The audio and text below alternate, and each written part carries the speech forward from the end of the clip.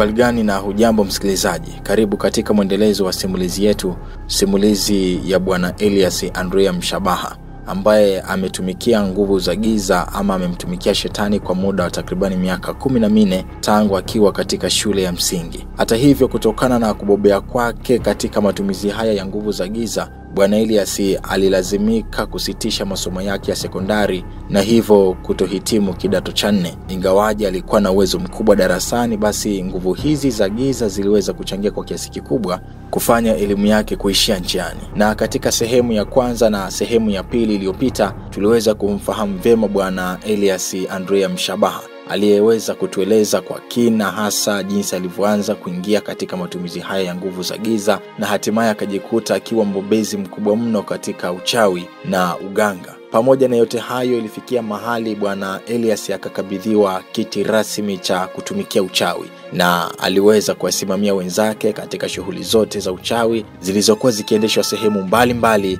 jiji la Mwanza likiwa ni miongoni. Basi sehemu ya pili iliyopita, msikilizaji, Bwana Elias Andrea Mshabaha alikomea wakati akituarifu kuhusiana na mauzauza ambayo inatokea ziwani ama baharini, ambapo wakati fulani wavuvi wengi wanajikuta wakivua samaki wengi mno baada ya kukatiza kitu kinachodhaniwa kuwa ni meli. Bwana Elias anatueleza kuwa zile ni safari maalum zinazofanyika mahususi kabisa kwa ajili ya kuweza kuhamisha watu waliokufa miaka mingi wanaotolewa sehemu moja na kuelekea sehemu nyingine. Na kufuatia tukio hilo, ndipo wavuvi wengi wanajikuta wakivua samaki wengi mno baada ya tukio hilo.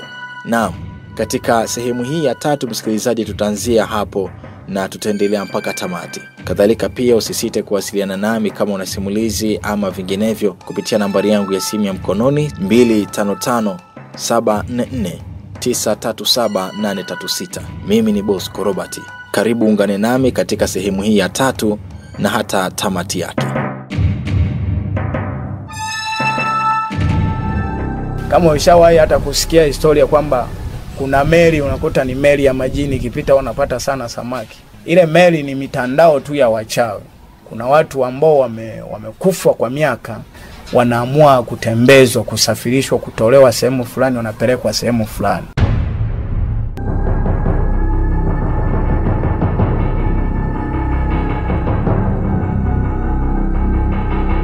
Sasa kwa ufahamu wetu wa wanadamu ambao hatujui mambo yaliyoko kule, unakuta tunasema hiyo ni meli ya majini, ila huwa ni meli halisi ya wachawi ambao wanasafirisha watu kutoa huku wanapeleka sehemu nyingine.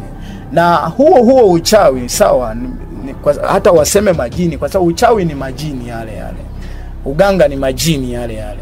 Manake chanzo cha uchawi ni shetani yule yule na chanzo cha uganga ni shetani yule yule. Kwa hiyo lakini hali halisi huwa ni watu ambao wamekufa kwa miaka, sasa wamezeeka, wanaamua kuhamishwa sehemu, kupelekwa sehemu nyingine, aidha kutupwa, manake hawana kazi. Wanataka sasa walete wengine. Manake nimekwambia kila mwaka huwa kuna mikakati ya majina ya watu kuingizwa kule kwa ajili ya kufa, kwamba mwaka huu watoto wanatakiwa wafe kama ni 1,000,000 Tanzania nzima, kama ni 500,000 Tanzania nzima. Kwa hiyo wanakuwa na orodha yale majina kwamba siku fulani anakufa. Kwa hiyo kabla, yani mtu anachukuliwa mchana, sherehe zinafanyika usiku.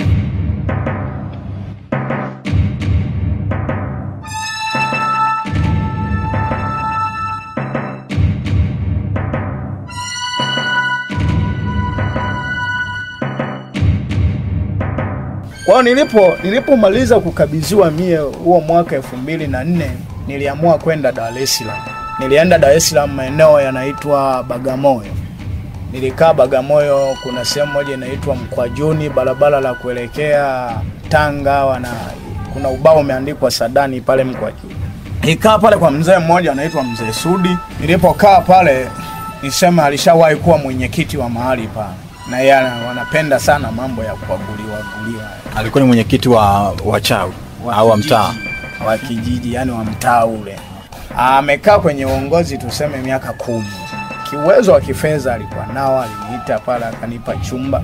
lengo hasi ilikuwa kwenda kumtengenezea mambo yake, maana alikuwa na ugomvi mkubwa sana na diwani wa eneo lile. Baada ya kuniita kule, mimi nilifurahia maisha ya kule. Baadaye nikakutana na Wahindi walikuwa Kariakoo pale Dar es Salaam, mmoja ambaye alinipa nyumba yeye ya kuishi, alikuwa anaitwa Jafaeli. Nadhani hata mpaka leo yuko pale Kariakoo. Alikuwa na cheo kwenye serikali, ila sikumuuliza kiundani zaidi. Basi niliendelea kutengeneza mambo yao hapo. Kikubwa huyu alikuwa anahitaji mapatano, maana kwa kumetishiana mpaka maisha ya kuuana. Kweli nilikaa mahali pale nikaendesha kazi zangu. Watu wengi sana, niseme kwamba ule ulimwengu kuna shauku ya watu wengi sana kutengenezewa mambo yao. Niliagua sana pale, lakini lengo hasa tulipokuwa hata nikiagua kule, ni lazima niwasiliane na wenzangu huku usiku. Manake nilipopewa cheo kile tayari nikapewa na ukubwa. Lakini kilicho ni kosti, nisema kwamba kilicho kosti maisha yangu, manake kipindi napewa ukubwa sikuambiwa chochote na mzee wangu kwamba kutahitajika kitu fulani.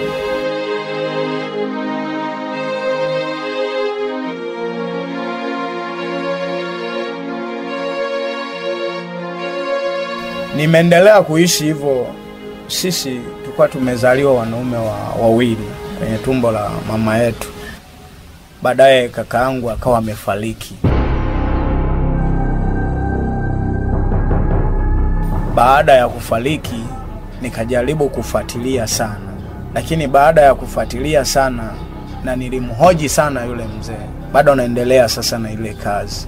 Kaniambia, bana, ulifikiri kazi tuliyokupa ni ya kutengeneza, hii ni ya kuishi hivyo hivyo? Lazima uitolee sadaka.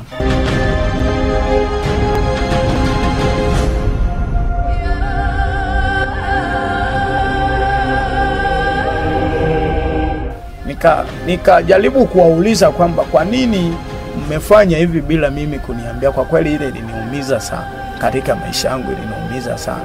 Na alikofia na alikuwa anakaa kule Dar es Salaam Bagamoyo. Wakawa wameniambia kwamba lazima kitendo hiki kitokee, na kimeshamaliza kutokea. Tumekupima imani yako, tukaona usingekubali kufanya jambo kama hili, ila tumeamua tulifanye. Kwa kweli nilibaki kama mwezi mzima sifanyi kazi, alafu nimefadhaika sana.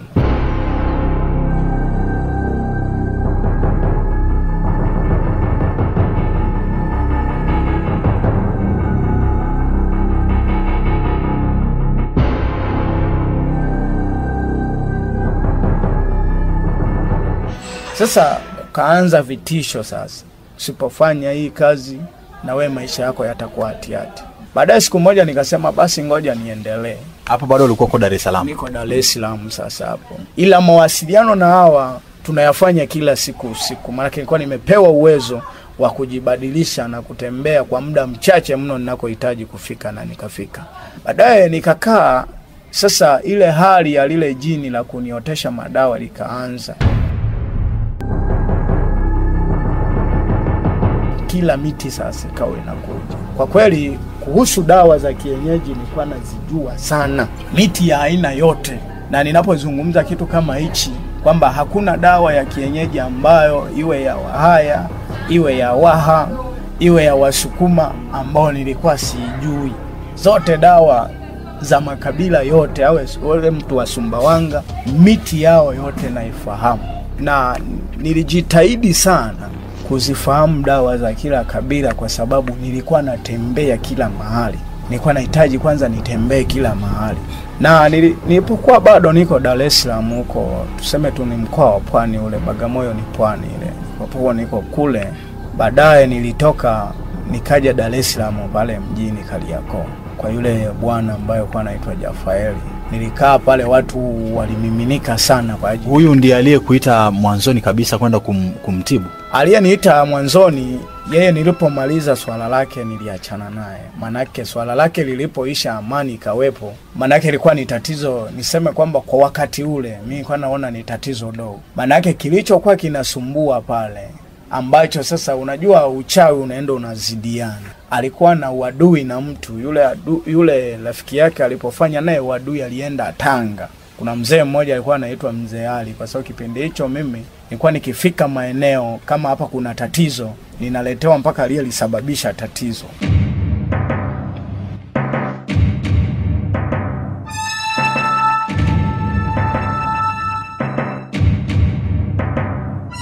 Na lile jini ambalo nilikuwa nimekabidhiwa. Sasa lile jini likanionyesha kwamba aliyetengeneza kitendo hiki ni Ali, amechimbia vyungu hapa kwenye biashara yake na kwenye maisha yake. Kwa hiyo kila siku kinatokota hiki chungu, kwa hiyo kelele haziishi na ugomvi hauwezi ukaisha.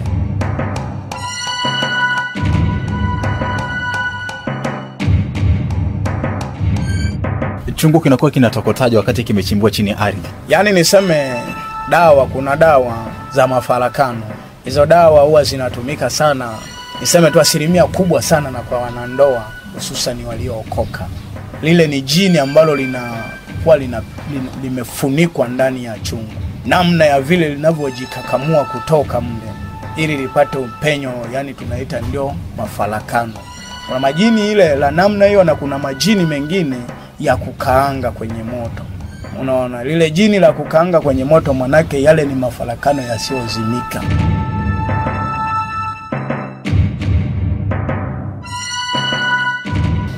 Sijui umenielewa hapo. Kwa maana ugomvi ule ukiinuka hauzimiki. Yaani ni lazima uangamize mtu kama unavyo chungu kinavyochemka pale. Huyo anapokuwa ili la kukaanga na la kuchemka kwenye chungu, yanafanyaje kazi? Na anayekuwa anakaanga au analipika ni nani hasa? Yaani pale niseme lile la kukaanga ni yule adui yako ambao amenuia kukufanyia yale. Manake pale huwa una mitihani unapewa. Huwa kuna vitu ambavyo vinatakiwa vitafute. Cha kwanza huwa wanaambiwa watafute nywele za mzungu. Waende mahali kokota wanakonyoa saluni, ukipata hizo nywele pamoja na mfupa wa kilema. Kishapata na huo mfupa, bado tena unahitajika utafute tena mfupa wa rubino. Ukishavipata hivyo vitu, kuna sasa mafuta ya kichawi ambao niliyoyasema kwamba wanaita wija. Kwa hiyo yanachanganywa, yanatengenezwa uchawi. Yanapochanganywa yale yananuiwa mambo makubwa ambayo yatendeke. Manake linatengenezwa jini la muda. Lile jini likitengenezwa, manake naposema yale mafuta yana nguvu. Yana nguvu kwa sababu moja.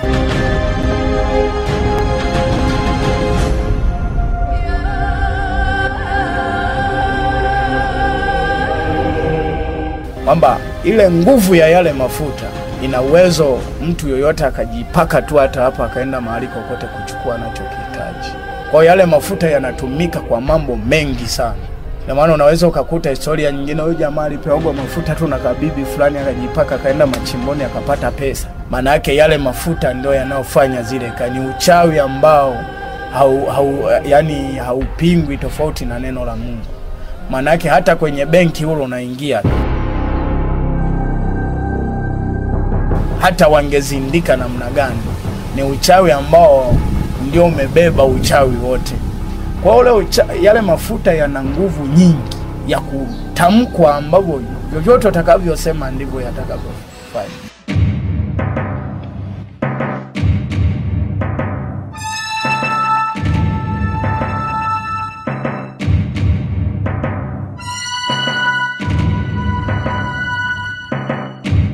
Haya mafuta nafikiri tutayazungumza pia kule mbele kwenye uchawi mkubwa kule. Kwa hiyo ukawa bado baada ya kutoka kwa yule bwana Ali ukaenda sasa Dar es Salaam. Nikaenda Dar es Salaam. Na nilipofika Dar es Salaam kweli watu walimiminika sana kulingana na jinsi watu walivyokuwa kishawishiana. Manake mimi nilikuwa na utaratibu, kwa sababu nilikwambia kwamba yale majini yalikuwa yanatambua kila mtu anapokuja kwangu. Kwa kweli Dar es Salaam 1% kubwa niliona watu wanapenda waganga wa kienyeji.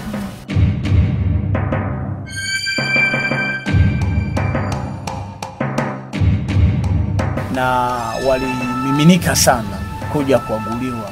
Nilifanya sana huduma hiyo mahali pale ya kutibu.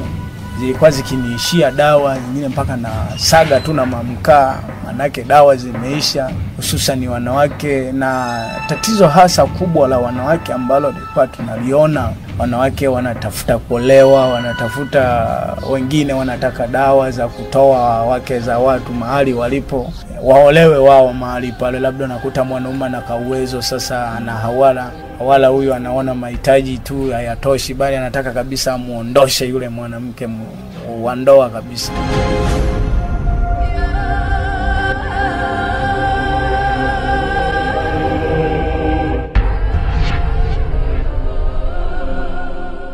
Kwa kile tulichokuwa tunakifanya, hususan wanawake wengi, wateja wengi walikuwa ni wanawake kwa ajili ya masuala kama hayo.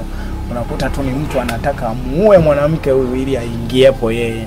Lakini cha kusema tu kwamba kwenye masuala ya tiba, mimi nilivyokuwa nikitibu, manake yale majini ambayo nilikuwa nimeyabeba, uwezo wa yale majini ilikuwa ni kusaidia, lakini katika ulimwengu ule wa giza. Lakini uwezo wa kuua yenyewe alikuwa, niseme kwamba ulikuwa haupo. Ila kwa kwangu mimi, mkataba ambao ulikuwepo umefanywa, ilikuwa inatakiwa kila mwaka afe mtu katika utendakazi wangu.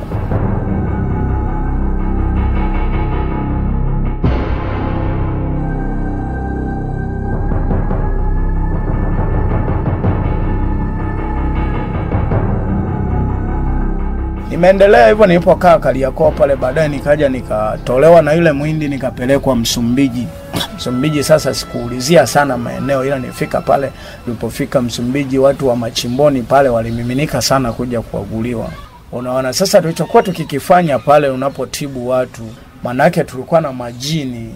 Na kumbuka hii nilivyokuambia mara ya kwanza kwamba ardhi hii tunaoikanyaga ilishamaliza kumilikiwa zamani na wachawi. Kwa hiyo hata madini yaliyoko chini tayari yamemilikiwa na majini. Kwa tulichokuwa tukikifanya, mtu akija kuaguliwa na muunganisha tu, na muunganisha na lile jini ambalo limeshikilia ile mali, unalisogeza, linampa. Likishampa na wewe atakutendea mambo makubwa. Maana asipotenda yale mambo, ile mali tena inaisha hivyo hivyo. Hilo jini lilompa mali una uwezo wa kuliamuru likaenda kuharibu mali yake.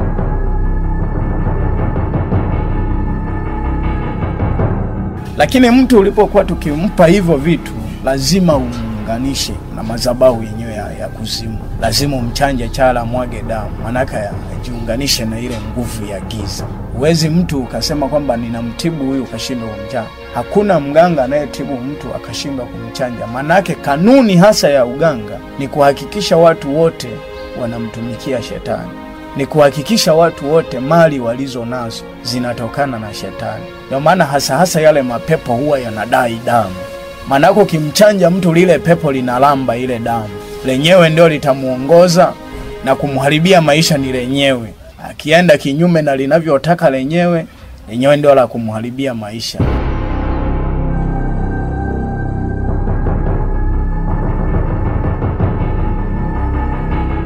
Ni lazima, hakuna mahali ambapo ataenda mtu kuaguliwa akatoka bila kuchanjwa. Manake kama hajachanjwa, hajaunganishwa na majini ya mahali pale au mizimu ya mahali pale.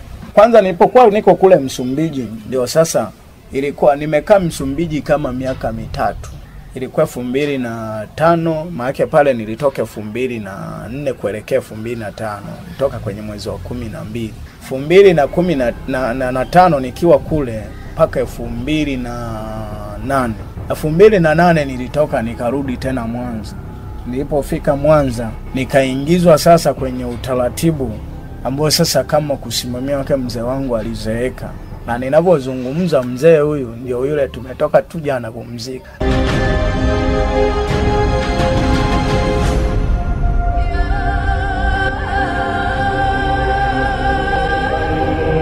Kwa hiyo ilipokuja yule mzee akaniita, babu yangu aliponiita akasema, bana, mimi umri umeenda, nataka sasa ubaki kwenye sehemu ya ufalme wangu, uwe mwenyekiti wa haya mambo.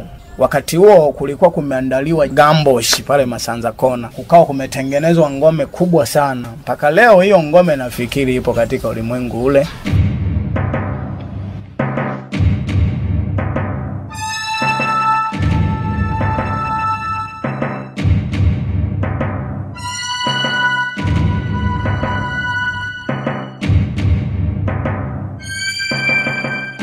ikawa imetengenezwa ngome kubwa sana, ilipokuwa imeandaliwa mahali pale. Sasa ndio nikakabidhiwa mara ya kwanza kwenda kusimamia pale katika ulimwengu wa giza. Nimefika mahali pale nikapewa taratibu za kuongoza. Utaratibu nilioukuta pale kwangu ulinishtua kwanza, kwa sababu ulikuwa ni utaratibu mgumu. Maana yake watu waliokuwa pale walikuwa wameandaa majina mengi sana kwa watu waliokuwa kitakiwa kufa. Ndani ya wale watu kulikuwa na ndugu zetu wengine wako hapo Masanza, na wao walikuwa miongoni mwa mle.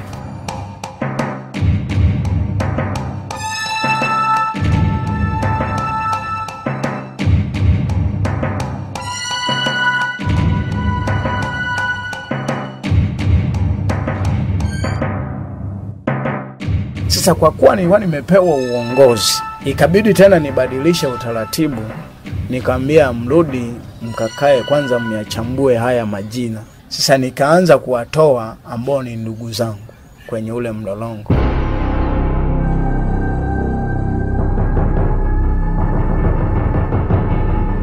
Baadaye nikamfuata mzee, manake yeye aliponikabidhi akaniambia niende. Nilipoenda ndio nikakuta mawasilisho ya yale majina. Baadaye akaniambia, nikarudi kwa mzee nikamwambia, ana mzee, hizi kazi mimi bado kijana mdogo, afu mnanipa majukumu makubwa sana haya. Akasema inabidi ufanye kazi, ndivyo tunavyoishi. Kwa kweli mzee, niseme tu alikuwa na uwezo mkubwa sana wa uchawi. Uwezo alikuwa nao mkubwa sana. Maana yake alikuwa na uwezo wa kusafiri hata kwenda Marekani saa hiyo na akakwambia nimesharudi. Kwa hiyo alikuwa na uwezo wa kuingia hata shambani na wewe umo na akachukua anachohitaji bado akarudi kwake. Na alikuwa na uwezo wa kusimamisha gari barabarani akapakua chakula chote ulichobeba. Ila wewe utaenda unaona ni vyakula, kumbe sio vyakula.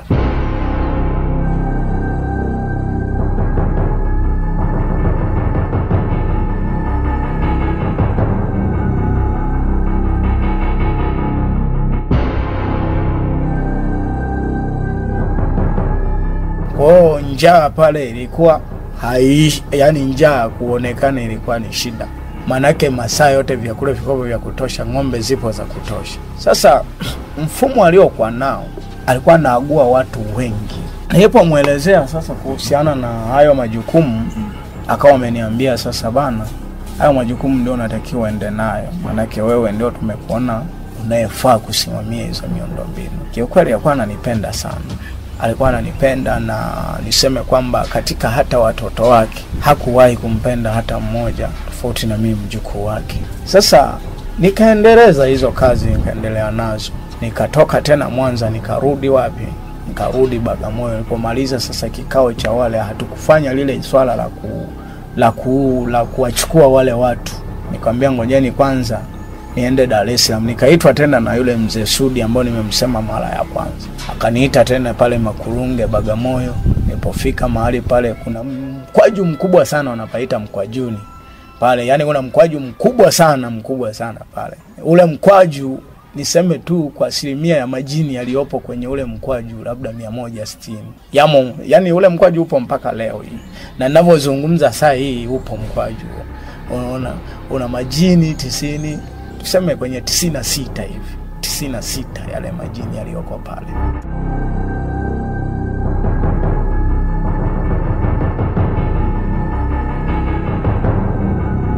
Kwa hiyo ni mkwaju wa maajabu. Sasa akaniita pale. Na ukienda hata kama ni kiangazi namna gani, baridi la pale sio la kupotea mbali. Nilipofika pale nikafanya tena matibabu kwa vile alivyokuwa ameniita. Ilikuwa ni 2009 kuelekea 2010. Nikakaa pale mpaka 2012. Niko tu pale nafanya matibabu, huku mawasiliano tunaendelea. Unaona sasa majukumu sasa ya wale watu kuchukuliwa yenyewe niliyaruhusu, kulingana na kwamba mimi ni kiongozi niliopewa yale mambo. Lakini walivyokuwa wakiendelea kuwaua wale watu. Siku moja niko kule Dar es Salaam. Nilikuwa nimelala, nilikuwa nimelala kama usiku. Hiyo 2012 kwa kama mwezi wa 6. Nikastukia tu, yani naona mtu kwenye maono sasa yuko msalabani anapigiliwa misumari.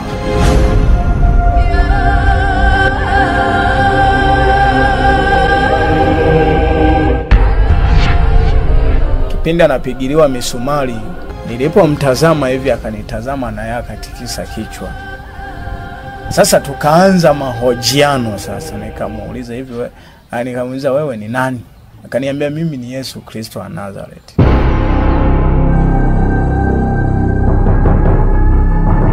Namuuliza tu niko kwenye usingizi, wewe ni nani? Akaniambia mbona unaniuzi? Nikaamka nikapuuzia. Nilipopuuzia nikaendelea hivyo. Endelea tu na mambo yangu, nikaendelea na mambo yangu. Sasa ikafika sehemu maarufu ukawa mkubwa sana. Yaani ukawa ni mkubwa sana. Watu wakawa wanapiga simu wako Kongo, wanakutumia majina, unatibu, wako Arusha, wengine hata mpaka leo, mpaka nimetoka kwenye ile kazi siwajui hata kwamba wakoje sura zao, ila mtu tu anaamua amepewa namba na mtu fulani. Yaani namba zikazagaa sana. Unajua namba kuzagaa, nikapata umaarufu sana. Wasanii wengi humo Dar es Salaam niliwatibu sana.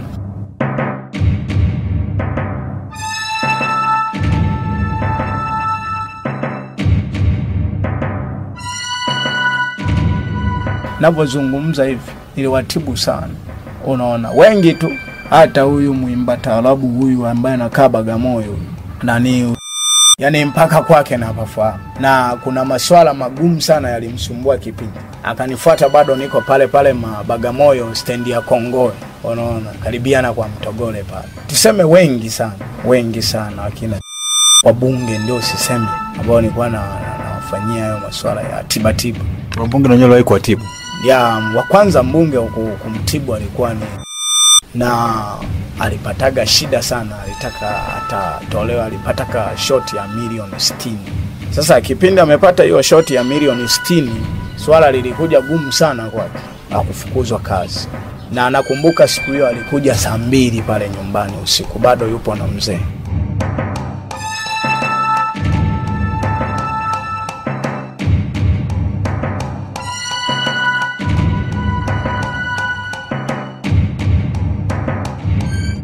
Na mzee ndo aliyeniambia kwamba alikuja peku kabisa, hata viatu ameshindwa kuvivaa. Na mzee ndo akaniambia mtengenezee dawa, alimtengenezea usiku. Kumbuka ndo mbunge wa kwanza. Wengine ni wengi, hata hapa Magu, mpaka hata hao akina, nazungumza hali halisi kabisa.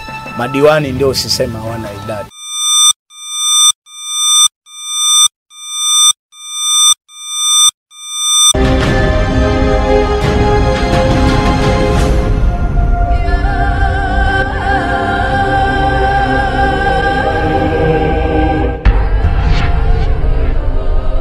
Unaona, na kikubwa wanachokuja ni nini hasa wanachokuwa wanahitaji labda? Kikubwa ambacho walikuwa nakitafuta, wapate kibali cha kuwa viongozi. Na huwa wanacheza hasa tuseme katika kuagua masuala ya siasa, tulikuwa tunacheza hasa na kubadilisha mawazo ya watu.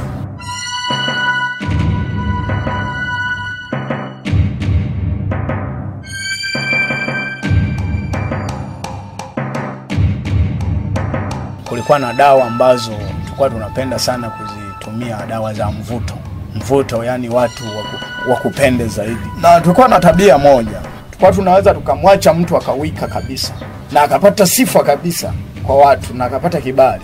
Takachokuja kukifanya hatua ya mwisho, maana yake majini ambao ni kwa nao mimi alikuwa yana uwezo mkubwa sana. Maana yake akipata sana kibali, tunachofanya tunatelemsha ile nguvu ya kile kibali chake. Tunaiziba nyota, tunaweza tukaifunga au tukaibana kwenye kitambaa cheusi. Maana yake wale watu wote mioyo yao ikawa mieusi kwake.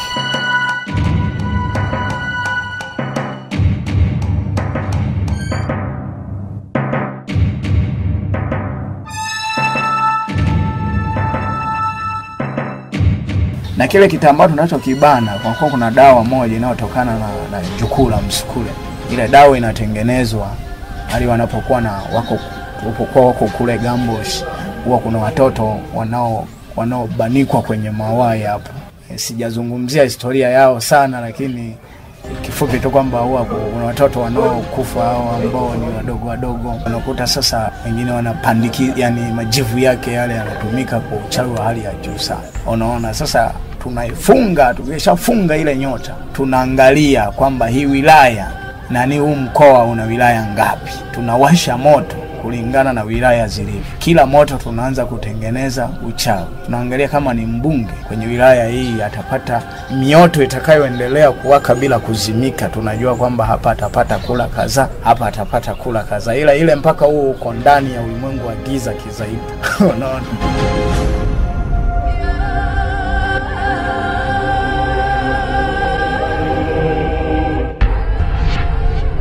Kwamba wale ni watoto?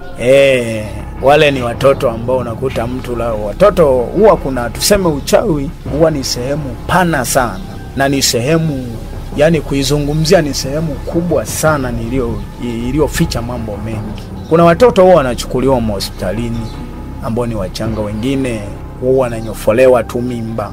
Mimba imetoka, kumbe mtoto tayari ameshaenda. Manake mtoto mchanga kwa wachawi ana thamani kubwa. Ana thamani kubwa sana. Manake anatengeneza vitu vingi. Anatengeneza mafuta, anatengeneza dawa ambazo zinawaimarisha wao kujenga ufalme wao.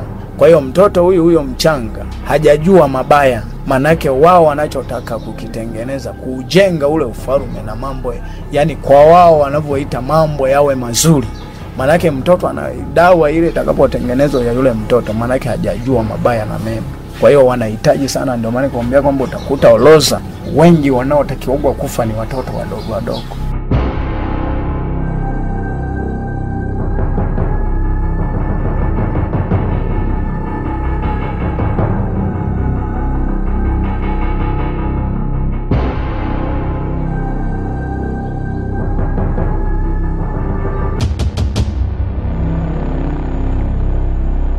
Hasa wasanii walichokuwa kikitafuta sana nyota, yani nyota ya mvuto. Maana ninapozungumzia nyota ya mvuto, unakuta labda msanii fulani anasifiwa sana na watu. Sasa na yeye anataka apate kiwango cha kumfikia yeye au kumpita.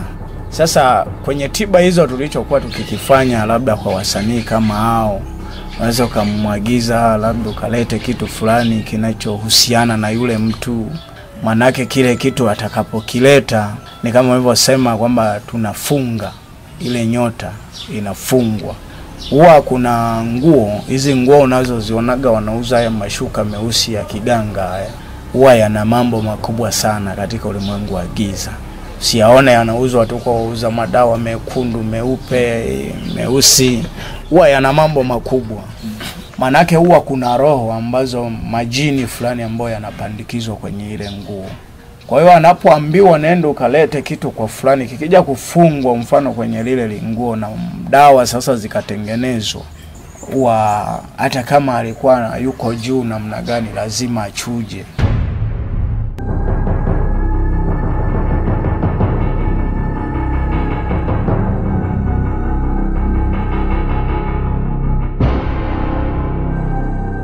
Manake ile nguvu, na ukumbuke yule mtu naye hana Mungu.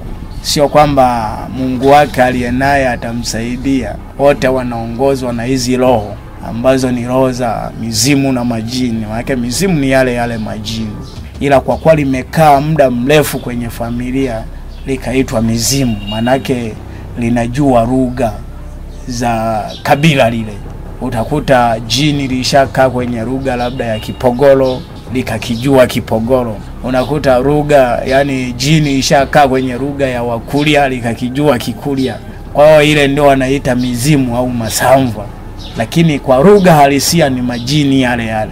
Ila yamekaa kwenye ile familia kwa muda, wakayatolea sadaka, wakayapa nguvu, manake ndio maana wanayaita mizimu. Hata akifa mtu, kile kinachomfuata mtu mwingine sio yule mtu, bali lile jini alilokuwa nalo yule mtu, ambao wameshalibadilisha jina wakaliita mizimu. Kwa hiyo hata kwenye nyota ya mvuto huwa wanaangalia ni kipi kilichokuwa kinaiongoza familia yao. Manake kila familia ina kiongozi. Nyuma ya familia huwa kuna kiongozi. Manake usipoongozwa na Mungu, lazima tu utaongozwa na majini. Na kiongozi kama ni majini, sio kiongozi aliye imara. Manake muda wowote anaweza likaja jini linalomzidi uwezo na likaiteka ile familia. Kwa hiyo hata katika tiba Ndio maana unakuta mwingine alitibiwa sehemu fulani ikashindikana. Kumbe alitibiwa kwenye jini ambalo halina uwezo. Akaja akatibiwa kwenye jini lenye uwezo, likayapoza matatizo, lenyewe haliyaondoi. Maana yake kazi ya majini ni kusababisha matatizo ili uendelee kuwa kwenye ufalme wa wao.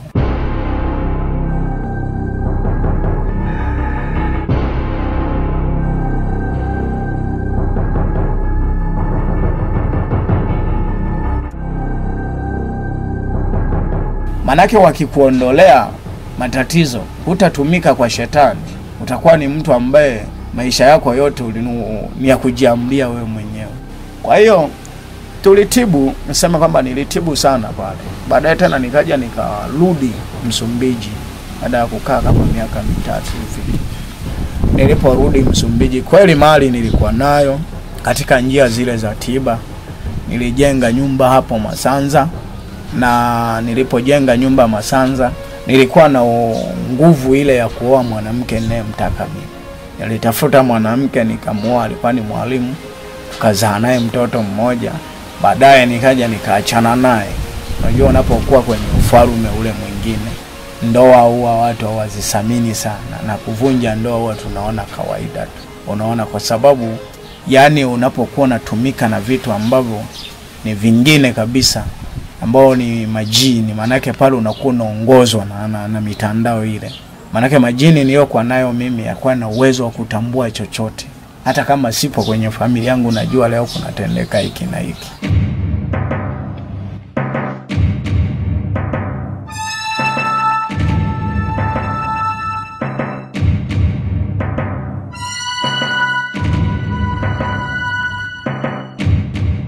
Baada sasa ya kuingiza mambo ya uzinzi yule mwanamke, yale majini sasa yakawa yamemkata.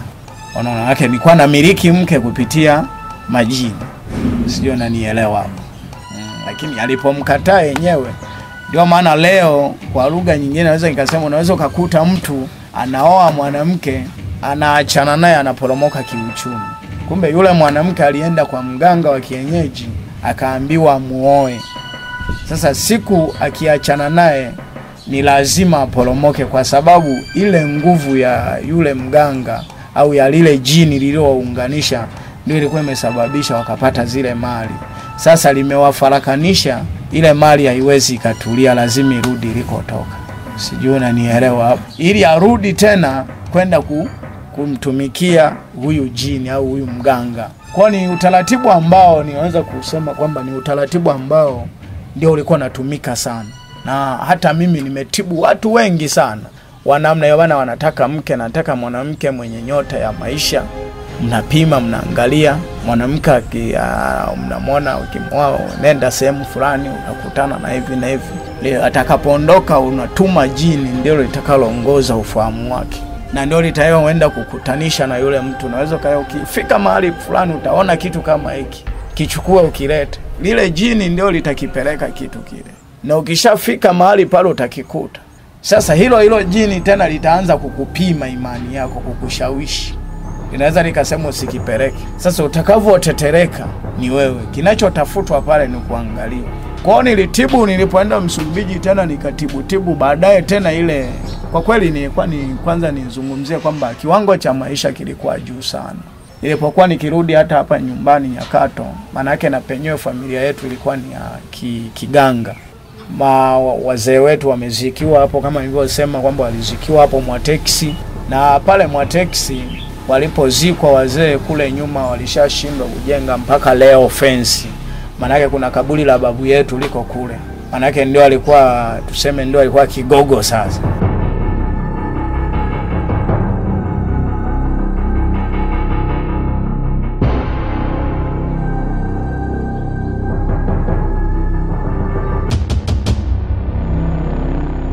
Liko mahali pale kuna limti likubwa kabisa, lina vichaka vingi kabisa mpaka leo hii pale Mwateksi. Unaona penyewe ile nguvu ya giza ilikuwepo kubwa tu, na ninaweza nikasema tu kwamba na mpaka leo inatesa familia. Na maagano yaliyokuwa kwenye familia makubwa, kutokuoa, kutokuolewa. Na mpaka ninapozungumza hivi kuna wazazi wetu wako pale, baba wadogo wengi tu wako nyumbani, shangazi hawajaolewa. Kwa hiyo ni maagano ambayo yalikuwepo kwenye ile familia. Unaona, sasa nilipoendelea Dar es Salaam, nilipoenda kule Msumbiji, baadaye tena ikatokea ile hali ya kutokewa na Yesu. Ilikuwa sasa yapata kama 2015 hivi na 16.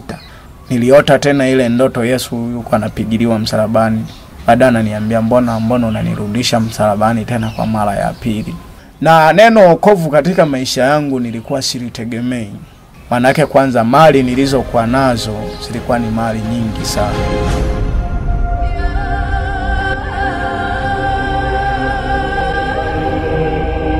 Baada ya kutoka Msumbiji kwa mara ya pili pia, baada ya kutoka Msumbiji umeenda ile mara ya kwanza na ukarudi tena mara ya pili, ukatoka ukaelekea wapi tena? Ya, nilipotoka Msumbiji kwa mara ya pili, nadhani nilikuja mpaka tena Bagamoyo. Bagamoyo pale nilikaa. Nilipokaa Bagamoyo, nadhani nilikaa takriban kama mwaka mmoja. Baada ya kukaa ule mwaka, ndani ya ule mwaka niliugua sana. Baada ya kuwa natokewa na zile hali, nashindwa kuzifuatilia za kutokewa hali za mtu anateswa msalabani, alafu anakuambia mbona unaniuzi. Nadhani niliugua mwili mzima, kama nilivyoelezea siku ile kwamba niliugua mwili mzima majipu. Mwili mzima majipu yakawa yanatumbuka maji. Nikawa natoa harufu kama mtu aliyekufa. Nilikaa pale, kwa kweli sikuwa na msaada na mtu tofauti na yule aliyekuwa ameniita mahali pale. Na yeye ilifika sehemu ikamchanganya, akashangaa. Akasema, kumbe hata waganga huwa wanaugua. Nilifanya jitihada za kujitibu, ikashindikana. Walikuja waganga wenzangu tofauti, wengine alitoka Tanga, akaja akajaribu, ikashindikana. Akatoka mwingine Kiwangwa pale, na yeye akajaribu, ikashindikana. Ikabidi tena atoke mtu Mwanza, Sengerema pale. Kuna mzee yupo ni maarufu sana, anaitwa Mzee Masunga. Ni mganga wa kienyeji mpaka ninavyozungumza hivi. Na yeye akanitibu, ikashindikana. Ikabidi nitolewe kule, niletwe mpaka Mwanza. Nilipoletwa Mwanza, kwa kweli ufahamu sikuwa nao, na hata siku natolewa kule nilikuwa sijitambui. Lakini nilivyokuwa naviona, pamoja na kutokujitambua katika ulimwengu wa roho, nilikuwa kila nikifumba macho lazima nikutane na ule msalaba uko pale, na yule mtu yuko msalabani, ambao sasa kwa lugha naweza nikasema ni Yesu. Ona yuko pale msalabani, anatikisa kichwa tu, alikuwa zungumzi chochote. Yani kila nikifumba macho.